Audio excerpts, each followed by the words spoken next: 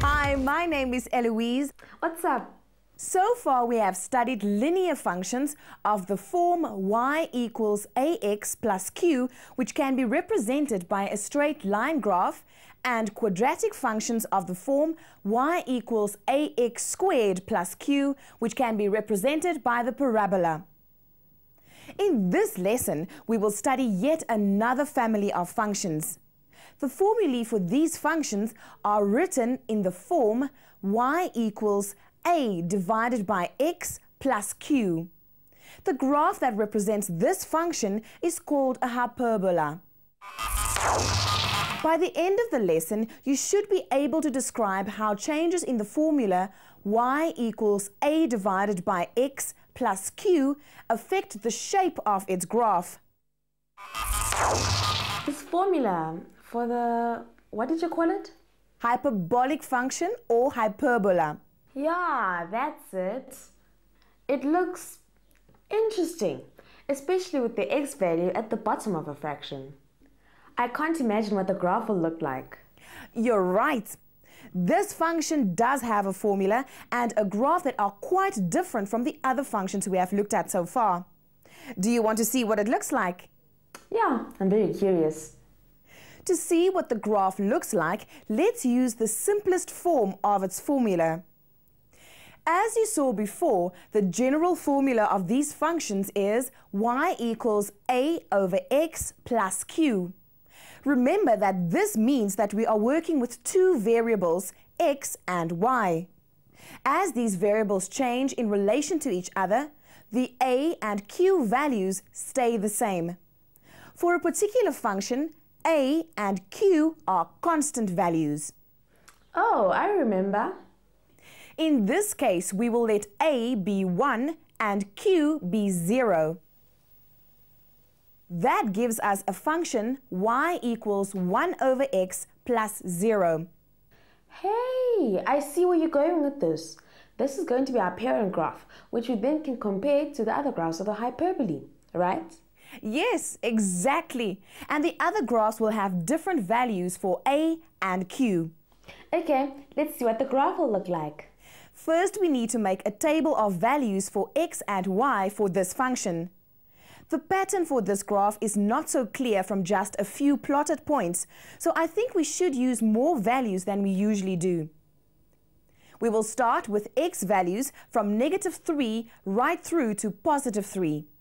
So for the first x value, y will be 1 over -3.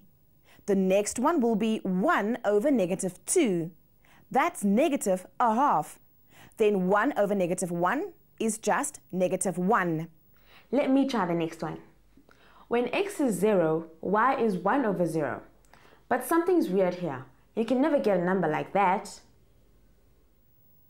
But we can say that the y value is undefined when x is 0. But how are we going to plot 0 undefined when we draw the graph? That's a very good question. This will be very important when we draw the graphs. You will have to wait and see. Let's move on to the positive values for x. Do you want to do them?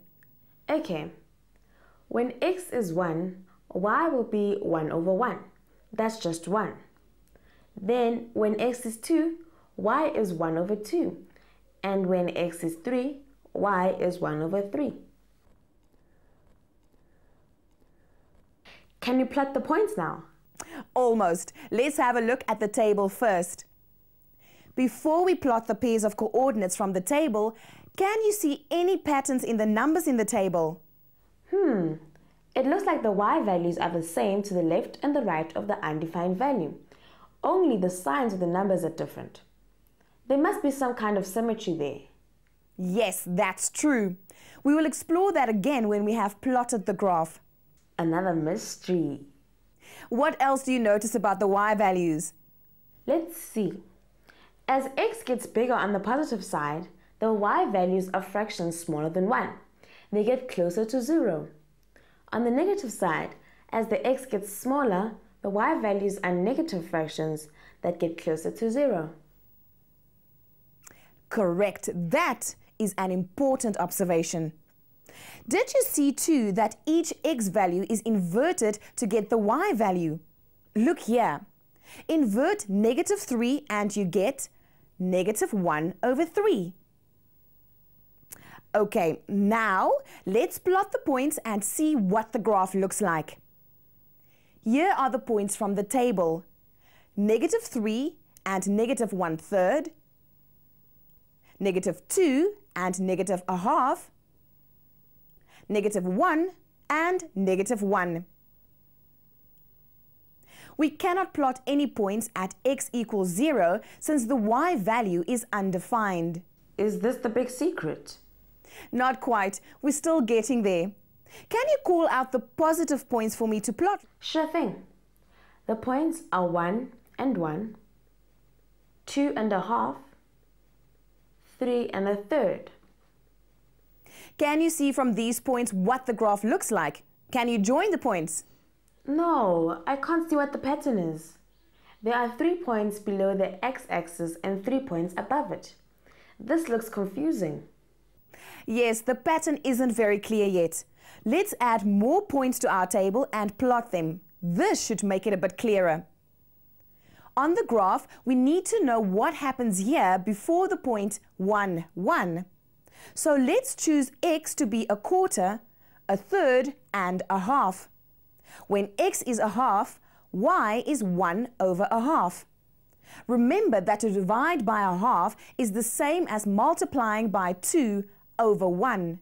So y is 2. Y is the inverse of 1/2. I'm with you. So when x is 1/3, y will be 3. And when x is 1/4, y will be 4. Great! Now we can plot these points. 1/2 and 2 is here. For x, 1/3, I need to estimate and then move up to y equal to 3. Right, and then x 1/4 is about here with y equal to 4. Now the shape of the graph is much clearer here. But let's check what is happening on the negative side as well. Again, we want to know what is happening between -1 and 0. So we choose -1/4, -1/3, and -1/2. The y values are the inverses of these, so they will be -2, -3, and -4. I have already plotted these points on our graph. If we were to carry on plotting points, look at what we would get on our graph. Now we are ready to join the points. We get a curved graph here and another curved graph here. We can choose any x value and we can find its y value by inverting it. Notice that it does not matter how small or large the x values become, the y values will never be equal to 0. So, if I choose x equal to 1000, the y value will be 1000th. Very, very small, but it's still a bit more than 0. It seems the graph never touches 0. That is a very important point. You are quite right. This graph doesn't ever reach the x-axis or the y-axis. If you choose x equal to -1000, you would get y to be -1000th. That is somewhere very far along the x-axis and almost touching the x-axis, but it doesn't touch. Have a good look at the graph of the hyperbolic function. How could you describe this graph? In other words, What are the characteristics of this graph? What points on the graph do you think give us the most important information about how this function behaves? I'm not sure what you mean. What I mean is, does this function have a turning point?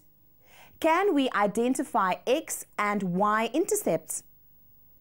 Well, I know that the graph does curve, but I'm not sure about a turning point. Could it be the point 1, 1?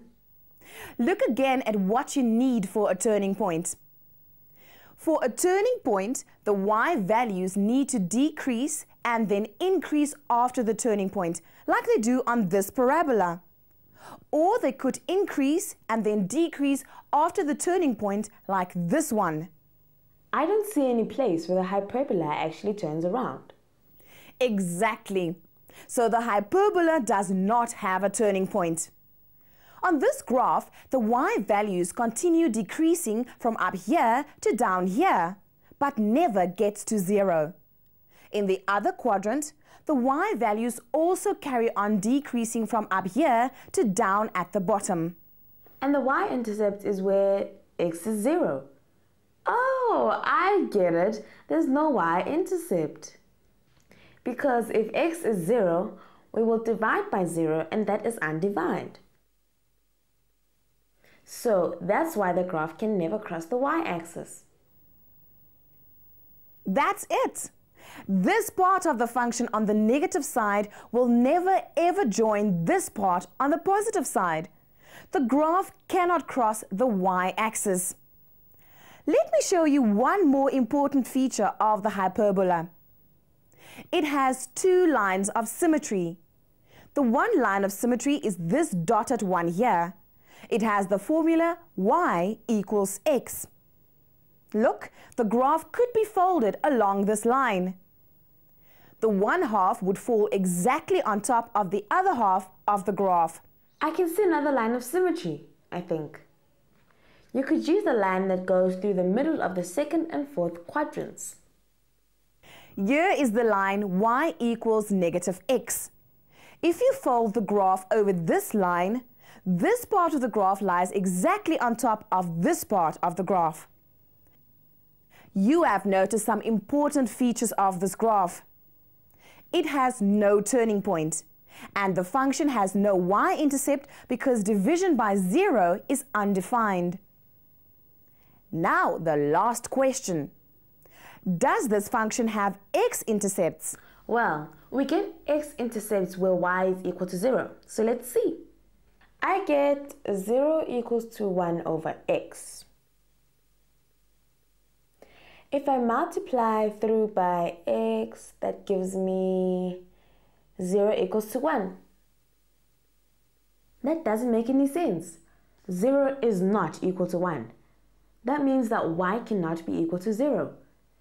That means that the function does not cut the x-axis. That's weird. You really are getting good at this. This function has no x-intercepts, no y-intercepts, and no turning point. Oh, I see. The graph does really have two parts. One on the negative side of the x-axis and one on the positive side. We cannot join them because we cannot cross the y-axis. A line like this, that is a line that can't be crossed, is called an asymptote of the graph. The x-axis and the y-axis are both asymptotes for this graph. Here's another interesting characteristic of this graph. Can you see what x values are possible for this graph? Sure. It looks like it can have any x value actually, from very big numbers to very small numbers. Except x can't be 0. Yes, and likewise the graph can have all y values except y equal to 0. We also found that this graph has two lines of symmetry. The lines are the y equals x line and the y equals negative x line. I was right. This is definitely an interesting function. It is indeed, and I think we have a good picture now of the parent function y equals 1 over x and its graph, the hyperbola. Now it is your turn. Use a table of values to plot the graph of y equals 4 over x. Now we are ready to study the relationship between this function and other functions of the form y equals a over x plus q. In this graph, we kept a equal to 1 and q equal to 0. We need to investigate what happens to the graph if we change the value of a or q in this formula. But that's another lesson.